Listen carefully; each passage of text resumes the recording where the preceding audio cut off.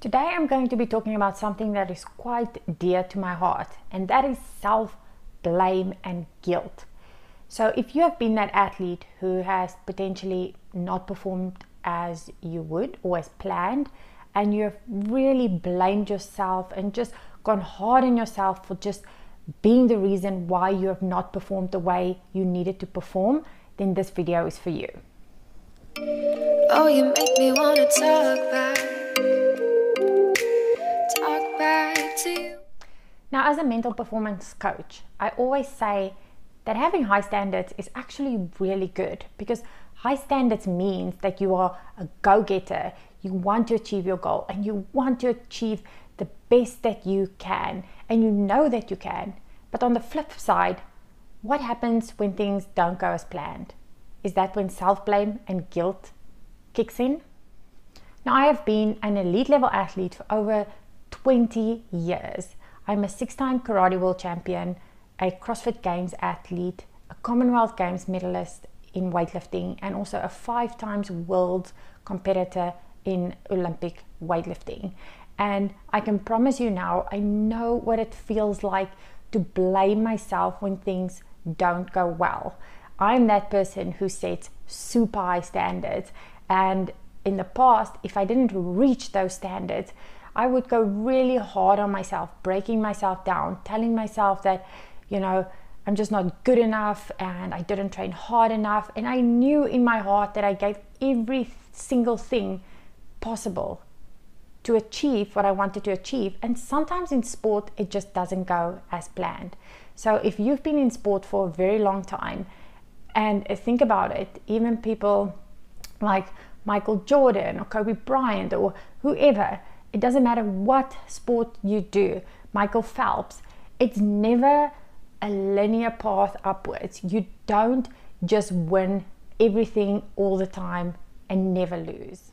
But the thing that matters is, how do you deal with not winning? Or how do you deal with coming second? Or how do you deal with training your butt off to get on the podium and you don't get onto the podium? What then? Now, the other day I was listening to a podcast, and this really resonated with me. And the quote that came out of it was, loving yourself hard means being hard on yourself, but when things get really tough, also having that self-compassion to just lift yourself up to that level that you know you can be at. Self-blame is definitely the easy way out. It's so much easier to blame yourself when things doesn't go as planned than to love yourself. But today I go and challenge you. If things doesn't go as planned in the future, or something happens, or there's a disappointment, you have the option of either self-blaming or showing yourself self-compassion. Which one are you going to choose?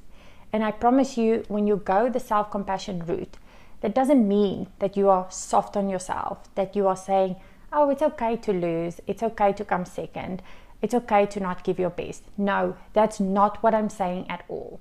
So I'm going to give you a little bit of an example. So say you trained super hard the whole year to compete at a national meet, and on game day everything went according to plan, but when you walked on that stage, things just didn't go as planned. You kept missing lifts, maybe someone else came and lifted heavier than you, that was unexpected. And again, that is actually something that is out of your control. So when something happens that is out of your control, you need to be able to refocus yourself, tell yourself, what can I control? What in this very moment is the things that I can control and the things that I can't control? And I can control giving my very best on game day, regardless of that might be. If that means coming first, coming second, even if I go out there and I give my heart, I give everything on the platform, and I still don't lift according to plan, I know that I gave my best. But then it's also good to show myself some self-compassion, to say, I gave my best, but I need to go back to the drawing board because there's something that's just not going as planned when it comes competition day. And it could be something small. It could be if things doesn't go as planned and you know you gave your heart and soul on the competition platform. or on the basketball court, or on the field, or on the mat, just depending on what sport you do. You know you can walk off there no matter what happened. If someone else beat you on the day, if someone else lifted more than you, that was out of your control. But the thing that is in your control is showing yourself self-compassion, walking off that platform, saying to yourself, I gave my very best, but now it's time to reflect, go back to the drawing board, see what I can do better for next time.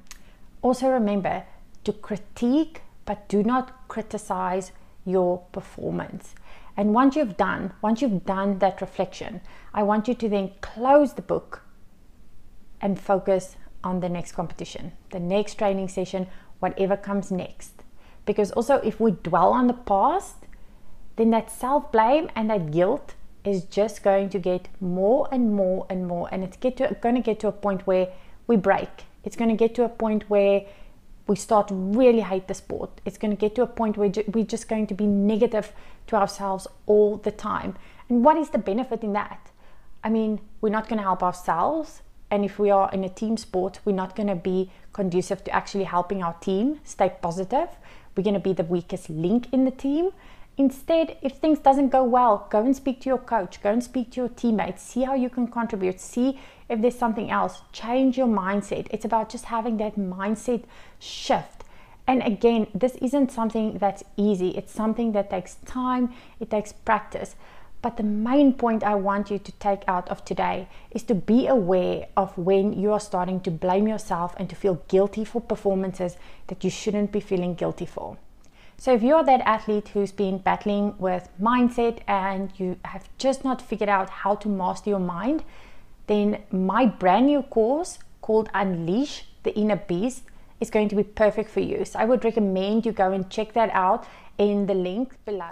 It's there to help teach you mind-blowing confidence, but it's also there to give you all the tools necessary so that whatever happens in sport, in life, or in your career, you have the tools available to be able to deal with it. Guys, thank you so much for listening today. If you like my video, please give it a thumbs up, subscribe to my channel, ring that notification bell. I cannot wait to see you guys in the next one.